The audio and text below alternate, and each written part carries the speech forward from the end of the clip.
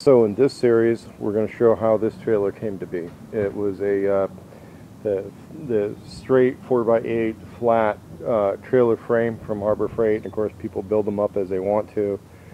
This one's turned into a 10x5 flatbed, a little over 5 feet wide. Not much, but a little bit over 5 feet wide. And it's a true flatbed because I wanted to be able to haul hot tubs and stuff. So nothing much sticks up except maybe, you know, a little bit of edge here, which I may hit with a sander or grinder someday just to round that off so that it's a true flatbed. And the wheel wells are basically, to get my 3 inches of play, it bumps up here.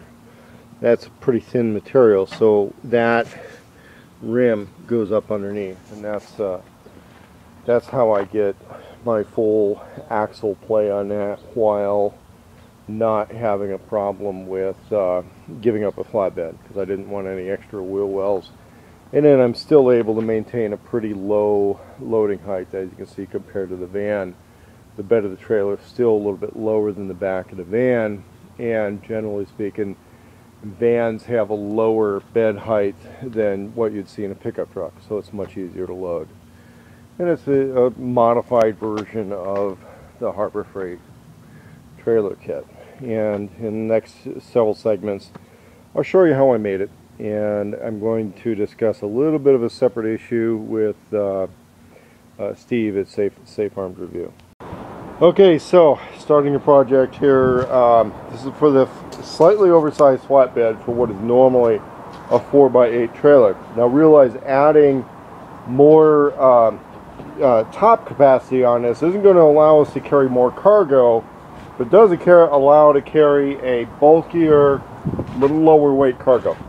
And I'm trying to do this in such a way that I'm not adding tons and tons of weight to this. I'm hoping the entire flatbed insulation is going to go over no more than about 120 pounds. I think I'm going to hit that goal. I bought some steel that you'll see in another video. Basically about 120 bucks worth of steel. Had some plywood donated for the project. That's this stuff, and previously used, but it's thick and heavy duty enough that I'm going to go ahead and this will become most of the decking. The way the dimension is going to work out, I may end up having to cut another piece out. I don't know. I picked up this piece of aluminum.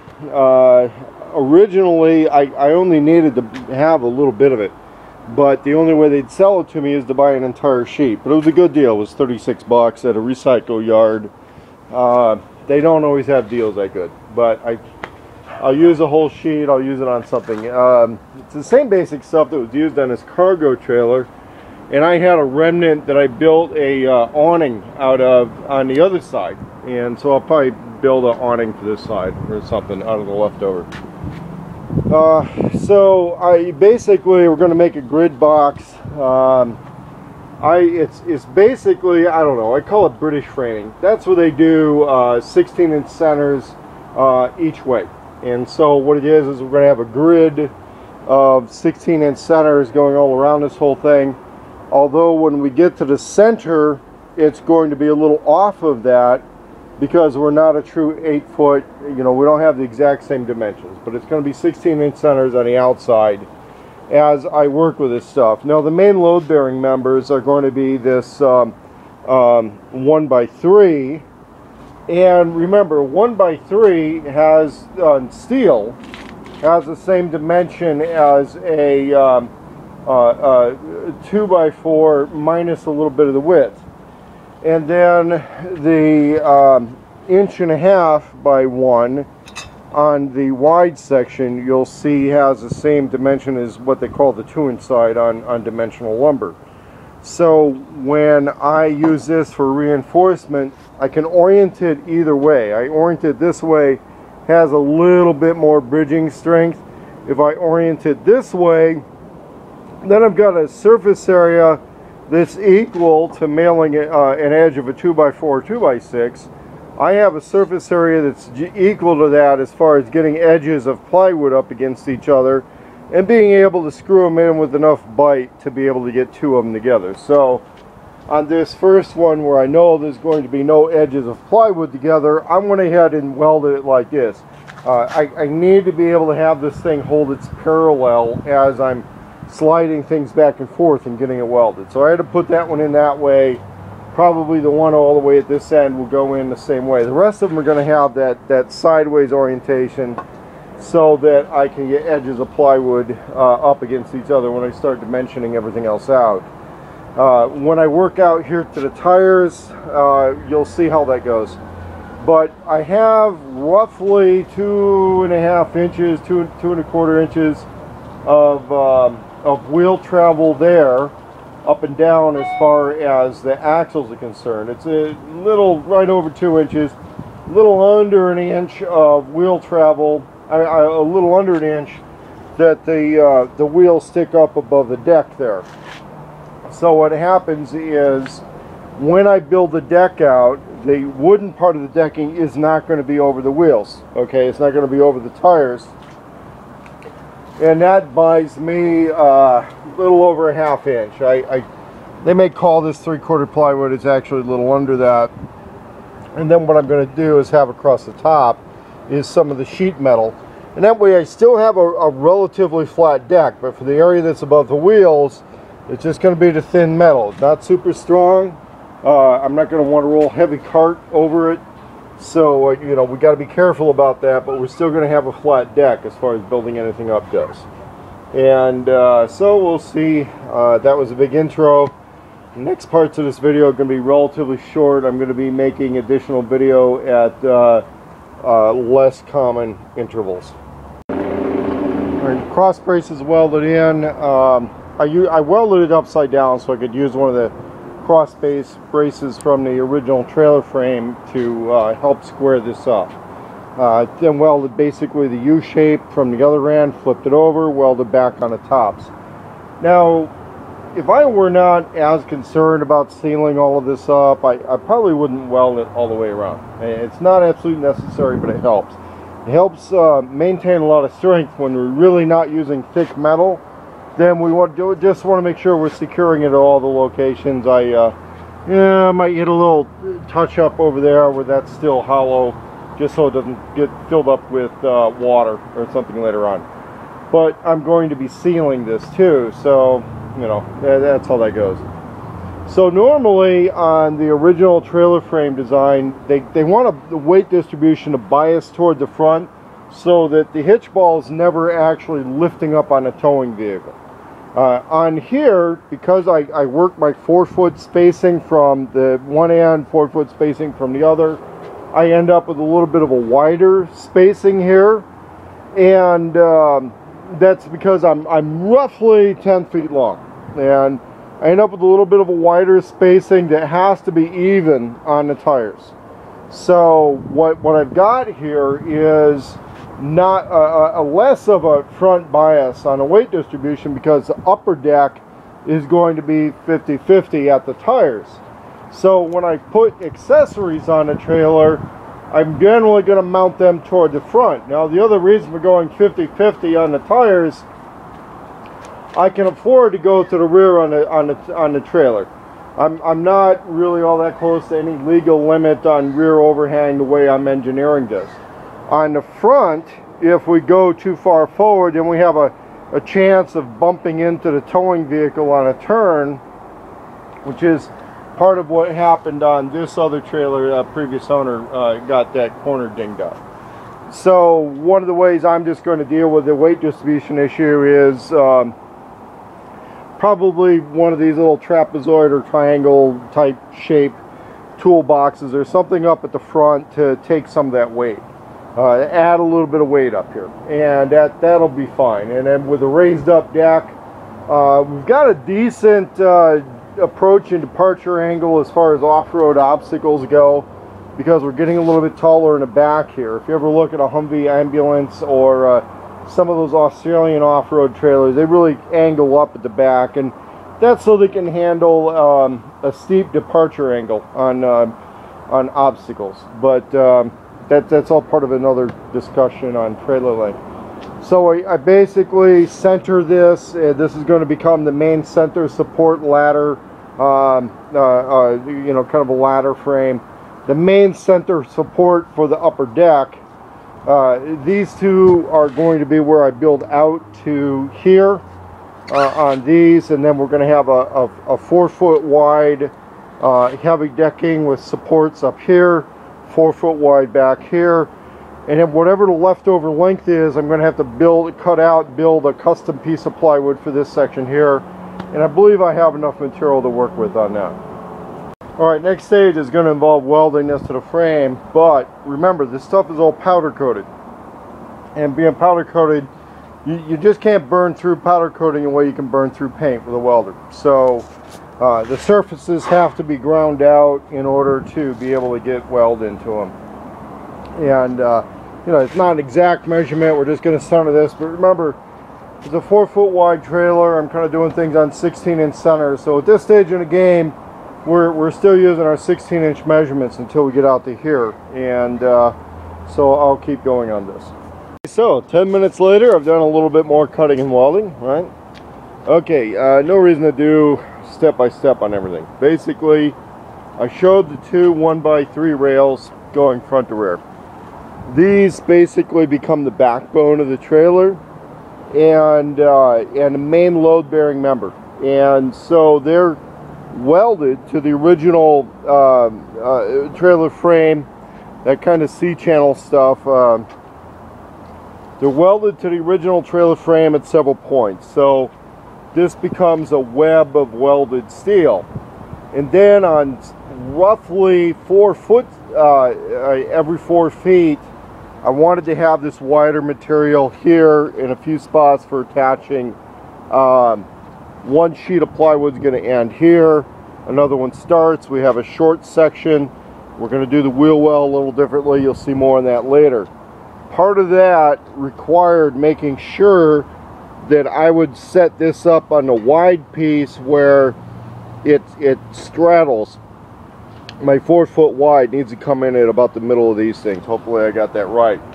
I realized that I was working late one night on this, had this one in the wrong position, had to cut and redo that, so that's just going to end up getting covered up anyway by the piece that I put over the wheel well. I'm using flat stock. I think this is 1/8 inch flat stock for the ends. Now normally that stuff isn't very rigid, but what happens is that when it's kind of stretched a little taut and it's welded in multiple places here on the end of this square tube, even though that's 065, it's not super heavy duty stuff.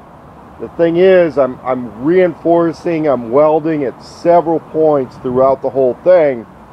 Then what happens is, even though no single piece is super strong, by the time they start all getting webbed together, it's actually very strong and very rigid. So if you saw my original construction video on this trailer and saw how you could step on one corner and just shove one corner down and the other side wouldn't move, here I'm stepping on one corner that's even, you know, relatively unsupported at the corner. You can see I get an immediate reaction at the front, and that's because with all of this web together, it's really all interconnected. And so with that immediate reaction at the front, all the steel's connected. It's still not super heavy. I can move it by hand. I can I've got the camera in one hand and I'm lifting this with the other. It's not super heavy, but it becomes very rigid as I reinforce everything. I decided to go with rounding the front and rear. Now these I had cut at 10 feet. So we know that it's a 10-foot long trailer. The other thing I was thinking of was doing lightweight portable building sections that are 10 feet long. And I need to be able to jack the corners off of it. I need to be able to get the jack under that. If I'm using a high lift jack or jack with an extension, I didn't want to put special fittings on the little portable buildings. So I need the corners to overhang the trailer, and I wanted to go ahead with kind of a bumper shape here anyway, kind of do away with some of the sharp edges. I don't know if it makes it any more aerodynamic, but I think it's going to look better in the long run. And but I wanted to be able to have open corner here, so that if I carry a small building on here or building section, its size to this, that I can get something under the corners of it without having to have special fittings. But with this banding material, it's plenty strong once it's been welded in. So what I did here, didn't have someone hold the camera for me, so I was working alone. Hold this piece up, weld one end, kind of weld the other. It's not fully secure until you start putting a lot of welds in. Kind of grab and force this, just force it around. I can do that by hand, especially if I lean my body up against it before I cut it. Get a weld in here. I got a weld in at the bottom on both sides. That's just a matter of welding it here and then forcing it around by hand and then welding it here. I did the same thing up front, and then over here with a little bit of a tail left, I'll be cutting that off with a saw.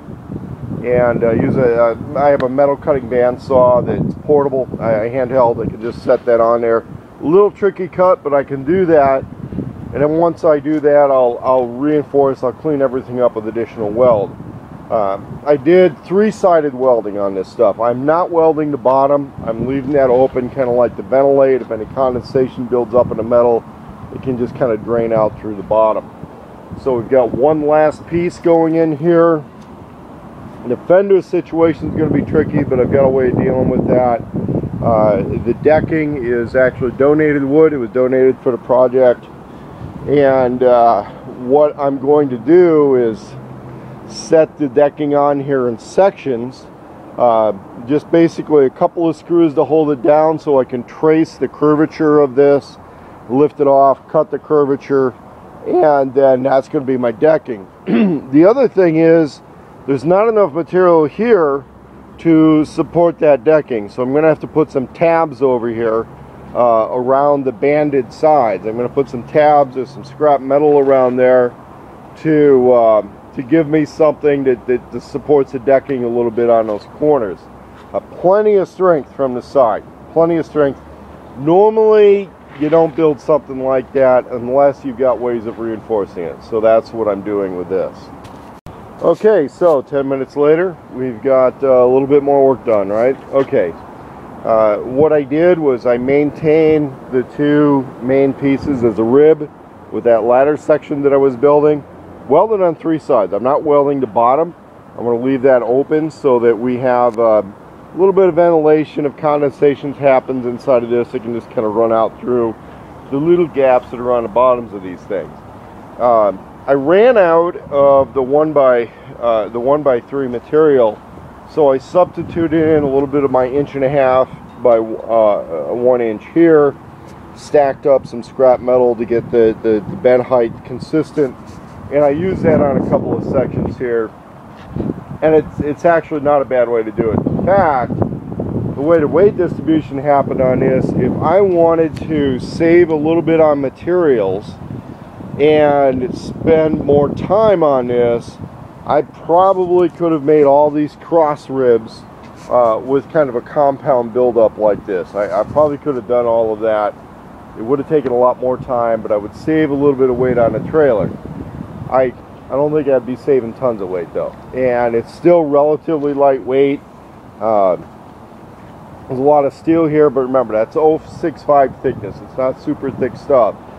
The corners are all reinforced by this steel. It's 1/8 inch steel. It's semi-flexible. Okay, this is the same stuff angle iron's made out of. It works when you really reinforce it by having weld points fairly close to each other. But I wanted to have something flexible so that when I secure the ends, I could just force this back and then get some weld in here. And all of these things started out longer. In order to get this curvature to work just right, you actually got to be working with a longer piece and then force it back, allow that natural curvature to give it some shape, tack weld it, cut it, and then do the finished welds on there. So that's going to be kind of like a nice, relatively smooth bumper area, and It's going to wrap around. Now right here I'm not doing that because I still need to be able to have the option of changing tires and have movement on the wheel well. So that's going to work a little differently. And I'll keep going. You'll see more as it goes along. So a few more minutes later, what I've done is I've welded these side beams on using that method I explained, where we put these on. I press it in back here, tack weld it, cut it off, and then weld it there so that we get a good smooth curvature on these. Is it a perfectly matched curvature side to side? No, and it doesn't matter. This is handmade. So I've had to add these little tabs here. I'm just using scrap metal for that. This is so that when I have the plywood decking, that the edges have a little bit of support. Now, one of the issues to come into, depending on the thickness of whatever decking you use on a trailer, the thinner the decking material, the more support that it needs. And I could go pretty thin with this if I added, let's say, some skinny stuff like this and went in between everything. So the thicker part is structural, the thinner part would be just to add support for whatever decking material I use. The thinner it is, the more chance of it kind of pulling and bubbling through. The thicker it is, the more rigid it'll be, the little bit flatter it'll be. Because I got that plywood donated for the project, I'm going to be using that. But I wanted to have the option of using other material later on. So I paint this with pretty common black spray paint. Inexpensive bucket can stuff from Home Depot. This stuff is only $1 a can, so I use that basically just to reduce our chance of rust over time. In a perfect environment, what I would try to do is flip the trailer over and paint the undersides of this. So you can see the undersides are not painted. I would expect them to develop rust, but not horribly, okay? And so at a later time I'm going to do that. But what I'm really trying to do now is get the decking on, get this thing in service so I can make a few dollars with it. And of course we haven't done the lighting yet either. So the next step is going to be working on the decking, which will be a little bit of a custom cut situation. But now that I have these tabs to hold it, I'm going to do it. And I'm debating with myself over whether I'm going to have the decking go all the way over to the wheel wells or not, or whether I'm going to go with my original plan of using thin sheet metal on there over the decking in order to give myself as much wheel travel as possible. Another thing I ran into that I don't really like, because I followed all the instructions on the trailer, the axle's a little bit misaligned, so I may be loosening that, tweaking it, seeing if that's just normal. You can see how it's a little bit wider here and over there. May not matter a whole lot with the type of hauling I'm going to do. It's still a 3-point basically thing, as a single trailer hitch. But that type of little bit of an alignment issue does accelerate tire wear. Just these are 80 psi tires. I expect them to last a long time. So with the reinforcement pieces welded in, the next stage is going to involve decking on the trailer. Alright, so now I've got some wood cut out here, basically 2 pieces of plywood, that heavy plywood that was donated. I cut that short to 4 foot, goes wide. This effectively represents the 2 feet that I'm adding in length to the trailer, and then you can see the width that's being added, so that I know for certain that when I carry 4x8 material or slightly larger than 4x8 material, I know I can fit it on this trailer. That also gives me bed space equal to a good, decent full-size pickup truck. And at 3/4 tons of weight on a trailer, I'm okay. I just don't want to get crazy with it, because that's only a 1-ton axle, and there's a few hundred pounds of trailer that counts against that 1 ton. So I just kind of trimmed this off, leaving a little bit of a lip on most of it. This, I had to get the links right here, so, but the tabs are going to do plenty to hold that up at the end. It doesn't need to be perfect, it just needs to be able to, look reasonably decent. So this was just a wood kind of rough cut on here. Not very many screws on this stuff. I use the self-tappers. And then they're all coming back out. The wood's going to come back out so I can paint the bottom or what will be the bottom, with a polyurethane paint to preserve it. Is that absolutely necessary? No, but I do want the trailer to last a little while. I want to get a good 3 to 5 years use out of it, and that I think will work for me. Long term on these, yeah, you end up having to replace hubs and axles from time to time, but not the end of the world. This trailer is going to pay for itself in the first few months anyway. Here we are, more or less completed. Just did the first little paid hauling job on the trailer. Flatbed worked out fine. A little slippery for loading and unloading. I expect it to get a little chewed up from different loads. That's why I use a super thick plywood and waterproof paint, which will be redone from time to time. Although I'm going to be doing a deck resurfacing job and want to use some of that Home Depot deck restoration paint on it eventually when I have some left over from a job. And so these little cleats welded in place. Everything's worked out fine. And although I found that as they connect that ring at the back, it was just pressed together, but the rings were not welded. So I welded them, and then of course I didn't go through the trouble of grinding the welds after where the rings go together at the back. I welded that instead of it just being together, so that it would be less likely to pull apart under stress. But it also makes it where these things don't necessarily all flip back and forth easily. But they do move and get broken in a little bit. It'll be just fine. But there it is. It's a little over 5 feet wide and 10 foot long at the longest point, minus the corners are basically, you know, I can still load the corners, but it gives me a little margin of error, like if I'm jackknifing over or something like that. That's the flatbed trailer, and it's a true flatbed, so even the tie downs are all around the edges. They're not at the center.